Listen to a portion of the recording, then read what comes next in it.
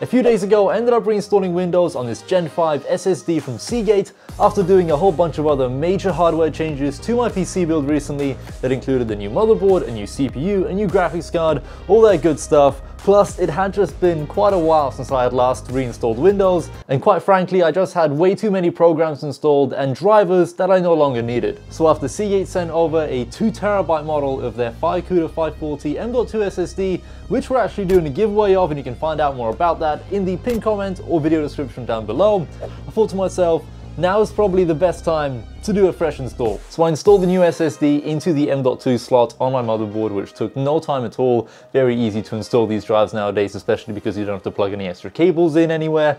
It's just a very simple process to upgrade your PC and really speed it up by upgrading the storage of your system. Now, there is a specific way I'd actually recommend you go about installing Windows 11 onto your bootable USB drive, and that is by first downloading the actual ISO file, which in my case, the newest version of Windows is 23H2, which has just been released. It is apparently the last major update to this OS, because next year, apparently Windows 12 is going to come out, which is pretty interesting. But nevertheless, you download the ISO file here, and then using a free tool called Rufus, that I'll also leave linked down below, you will select the ISO file you've downloaded and then hit start on your USB drive, and it should give you this pop-out saying customize Windows installation. And here I'd recommend you probably remove the requirement for the RAM and everything else, remove the requirement for an online Microsoft account, and also disable the data collection. This will basically just speed up the installation of Windows quite a bit for you, and you won't have to fill out a questionnaire and whatever else. And you could even potentially install Windows 11 on a device that Microsoft thinks is incompatible. But using this tool, you could make it compatible. So now once you get to the Windows setup page, you want to select a different time and currency format to the one that Windows will give you by default. You want to choose English in brackets world, because this will install a version of Windows that looks like this instead of one that looks like this when you would normally probably install Windows under United States or United Kingdom. When you choose world, it doesn't install all the bloatware and all the apps you probably never wanted to begin with. It saves time, and it's such an important step that honestly everyone should do when installing Windows. So we've installed Windows, and as you can see, things are looking pretty good here. The start menu is very clean, which is the way you want it to be. Let's launch PowerShell as administrator and run this command here, which I'll leave linked down below in the description as well. This will launch a tool from Chris Titus Tech, who's got a YouTube channel as well. There we go, you should see this utility pop up on screen. Now what I'm going to do is press on the desktop selection. I want to also enable the dark theme, and I do not want to have Bing search in the start menu. I'm going to add a performance profile. I want to restore the classic right click menu. I want to remove OneDrive, remove Microsoft Edge, remove all Microsoft Store apps, disable mouse acceleration, and I'm gonna hit run tweaks. So I've restarted the PC and we are down to just 115 processes in the background. We're doing pretty good, but we still have about 31 apps installed, and I want to see if we can drop that number even further. So we have an app here called Bloaty Nosy to sort of de-bloat Windows a whole lot more. So I'm going to do all of these here. Explorer, show hidden files, yeah. Use dark theme, yeah. Hide chat icon on taskbar, go. Apply fixes. And after doing another restart and a little bit more optimization, we are down to just 20 apps, and you can drop this number down a whole lot further by pressing on the more apps section, then pressing bloat pilot. And here you can basically further uninstall a couple more programs. Say you don't want Microsoft Paint, you move it here, you press empty recycle bin, remove apps, and next thing you know, if we refresh this page, apps, we are now down to 19. And I've also done a couple tweaks in the system configuration menu, which you can find by searching msconfig and hitting enter, heading over to the services section, and then if you want to, you can sort of mess around here and disable a couple services that perhaps you might not need running in the background all the time to further reduce the process count within Windows. And personally, I would also recommend you adjust the performance options within Windows by typing in performance, pressing system. You can play around with this and sort of set it up the way you like it. But if you want to copy my settings, this is what I personally use on my own system, and it just makes Windows feel a little bit more snappy by disabling a few animations and just making things sort of happen more instantaneously, and you spend less time waiting around like that. Another tip, I suppose, would be to make sure that the power plan that's been installed, the ultimate one, has actually been enabled by typing in power options and then selecting the ultimate performance power plan for your system. So that's most of the performance optimizations covered that I think most people should take the time to actually do on a fresh install of Windows, or even their current installation of Windows could just be sped up ever so slightly by doing some of these tweaks using the apps I just showed you. But you could of course go even further and not have startup apps like Razer Synapse taking up God knows how many processes in the background. But in my case, it is an app I actually use in conjunction with a whole bunch more apps that I have as startup applications on my proper install of Windows 11 that I'll show you now. So this is what my desktop currently looks like. It's very simple, very minimalistic. We have the date and time widgets in the center of the screen here, and you'll probably notice the fact that my taskbar is completely transparent and has been sort of blended into the background. Plus, the system tray I've tried to improve a lot by separating the icons for Wi-Fi. So when you press on your Wi-Fi icon, you actually get your Wi-Fi settings, as opposed to getting this menu popping up all the time. When you press on your Bluetooth icon, you actually get your Bluetooth settings. The same goes for the volume. I use an app called Ear Trumpet to override the normal volume mixer, which once again looks like this. Now in Windows, they have updated it to have this feature, but it's still like one extra click when really it should just be you press on your volume and you get everything straight away. Then we have this icon here to adjust the brightness of your display, which is normally a feature you only find on laptops. But no, turns out using this free app called Twinkle Tray, you can adjust the brightness of each one of your monitors either separately or as one. Then over to the left of those icons, I've got two temperature readouts, one for my CPU and one for my GPU. It's not something I have to be too concerned about on this system here because it is rather well cooled.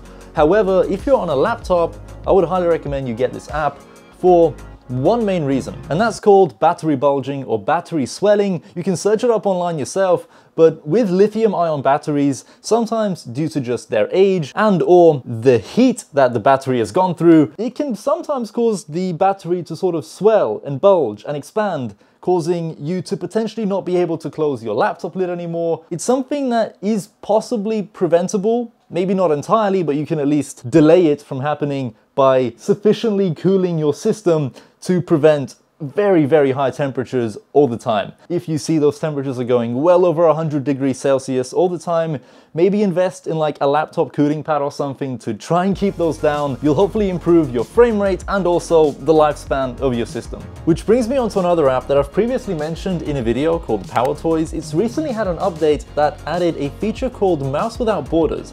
And what I'm using right now is the mouse that's connected to my desktop PC, but on my laptop. And in no way is this mouse actually paired to the laptop other than this app. And not only can we use the mouse that's plugged into my desktop to control the laptop, but we can also use the keyboard that's plugged into my PC to do things on the laptop with. And what's funny is that it actually works both ways, and I can use my laptop trackpad to control my PC with. Same goes for the laptop keyboard. I can type in whatever I want. And I think one of the even crazier features is the fact that you can just drag and drop files between the two systems, or just copy paste something on my desktop and just paste it right onto the laptop. Like, how?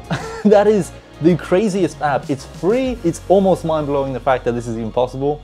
But yeah, man, maybe Windows 11 isn't so bad after you do a whole bunch of tweaks like this. The next app does a similar thing, but instead of sharing a mouse and keyboard between your two devices that are on the same Wi-Fi network, this one is called Chrome Remote Desktop, and I've had it installed on every installation of Windows for at least the past 5 years because it allows your phone to control your PC from anywhere in the world. So as long as your PC is turned on and has Wi-Fi, and your phone is turned on and has Wi-Fi, you can pretty much just connect to your laptop, to your PC, using your phone and do anything you like pretty much. You just use your phone as the mouse, you scroll around, you can control things. I could straight up edit my video using my phone if I really wanted to. You could even go as far as to launch games remotely using this app and play your desktop PC games on your iPhone on this app.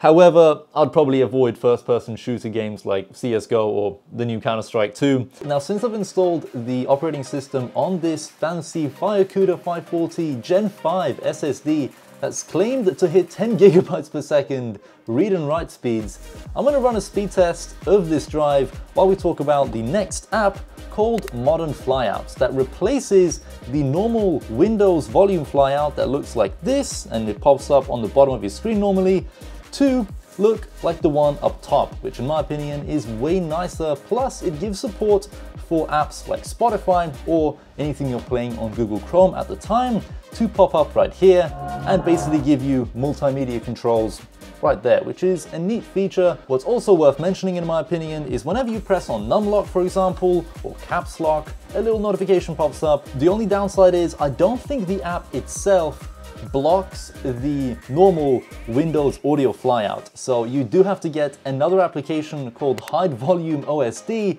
to block the original audio pop-out. Now at the start of the video, I did mention that I have this widget on my screen for date and time, and that's done using an app called BWidget, which is again free to download, free to use, like pretty much every single app in today's video, apart from one. And you can use alternative apps like Rainmeter to basically do the exact same thing. This one is sort of just one Microsoft Store app, and it's okay. It's sort of very optional, you really don't have to have it. It's just kind of cool to have the time and date displayed as sort of a part of your wallpaper. I think the SSD has lived up to its claimed read and write speeds of 10 gigabytes per second, because yeah, we seem to be doing pretty good in the speed test so far. The next modification I've done, I have also mentioned in a previous video once again, and it is called the Start All Back app, and it is the only paid app in today's video, and I'd say it's worth trying. It is a very cheap app. I think it only costs maybe a couple dollars, but the free trial gives you 100 days to sort of experiment with an alternative start menu, which in my opinion is so simple, so easy to use. And one of the main reasons I like this app so much is the fact that it's very customizable, but it also separates your system tray icons into these individual ones. I'll show you guys the settings I've got set up on mine if you want to copy the exact thing I've done. But I've used this app in combination with another one called Translucent TB, which can be downloaded on the Microsoft Store, and it basically makes your taskbar transparent. It's not a necessary app to have because the Start All Back also does the same thing. However, it doesn't give you quite as much customization with the taskbar transparency as the Translucent TB app does. Another free app worth mentioning as well is called Rounded TB, and it gives you similar functions in a sense to the Start All Back app and actually works in conjunction with the Translucent TB app, but it's not something I've chosen to use myself because the Start All Back app more or less does a similar thing. Remember to enter the giveaway of the Seagate Firecuda 540 2TB NVMe Gen 5 SSD that is actually backwards compatible with Gen 4 motherboards. So if you don't have the latest and greatest motherboard like myself, I had to use a PCIe Gen 5 expansion card in order to run this drive at its maximum speeds, but nevertheless, it is fully compatible with a PCIe Gen 4 slot if that's something you're running right now. It is one fast drive that is guaranteed to speed up any system if you're coming from, say, a hard drive or a SATA SSD. Installing Windows, programs, games, everything on a drive like this will greatly increase the performance of your system. Not in terms of frame rate or anything, but in terms of the general feel and responsiveness of using your PC day to day. Loading games will be much faster, launching applications will take less time. Now, with all that said, I've actually made another video showing 7 more apps that I think everyone should be running on their Windows PC.